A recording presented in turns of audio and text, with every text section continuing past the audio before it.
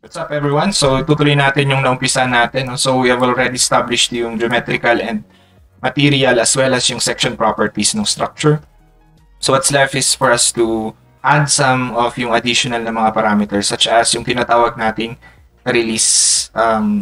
This will be useful if we are going to change the connection setting ng mga members natin. For instance, etong mga beams na to, I do not want them to be treated as what do you call this? Hindi ko sila gustong i-treat na mga fully restrained na mga elements. So parang ang gusto ko is that yung connection niya sa frame natin, yung sa mga main frames natin ay nakapin.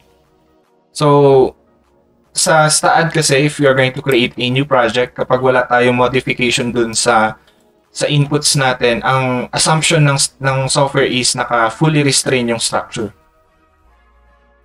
So paano ba tayo mag-apply ng release? So pupunta lang tayo sa specification. So under specification, dito sa input natin, dito sa may right side ng screen natin, we have here yung specification. So, under beams, okay, andito yung option natin para i-release natin yung mga beams na nandito sa may, or yung beams na that are used to connect yung mga frames natin, mga main frames natin. So, balik lang ako doon. So, specification, beams. Ito siya. So, release. Meron tayong input para sa location. That would correspond to yung joint na i-release natin. It's either yung start o kaya yung end. So, if gusto natin na both sides, kailangan natin gumawa ng dalawa. Okay? You can also consider partial release o kaya full release. But for yung purposes natin, we'll just use yung common na release.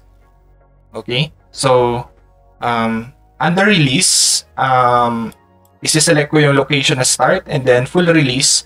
Tapos, ang i-release natin will be yung moment. Right? So, i-release natin yung mga moments para hindi mag-transmit ng flexure sa mga adjacent na mga members niya. Right, so what I'll do is I'll click assign para makita natin yung change. So yes, now what happens is nung prines ko yung assign,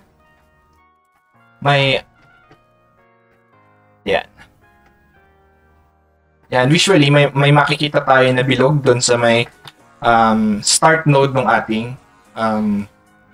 beam. Now, paano ba natin ma-identify kung ano yung start and end? Pwede nating i-double click. Tapos pwede nating tignan yung kanyang joint number. So, yung start niya is yung first joint, which is 30, followed by 25. So, tignan natin kung ano yung 20 and 35. So, select tayo. So, this one should be 30, which is correct. 30, and then 25. Another way is, itutok mo lang dun sa beam, hayaan mong mag-highlight. And kung ano yung green na mark, right? So kung ano yung green, yun yung start. And then kung ano yung blue, yun yung second node niya, end node. Another way is Shift-E. I-press lang natin sa keyboard natin, Shift-E, para lumabas lahat yung orientation ng mga nodes natin per member. Right? So, para hindi tayo nagkakamali, let's say, gusto natin na isa lang yung joint na lalagyan natin ng release. Then, kailangan nating alam kung ano yung joint 1 or start node tsaka end node. So, I'll remove yung representation ng start and end nodes. So, Shift-E.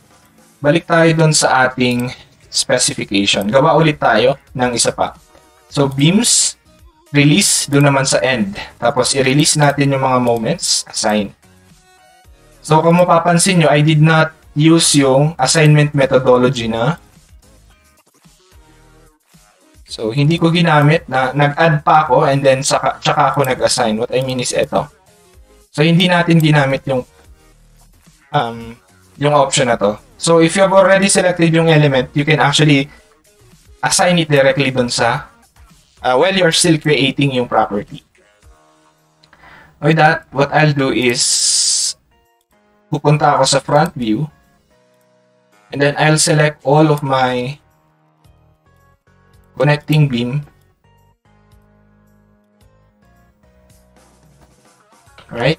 Para minsanan ko na lang silang i-assign. So, I'll select yung start node, start na specification, i-assign natin, as well as yung end.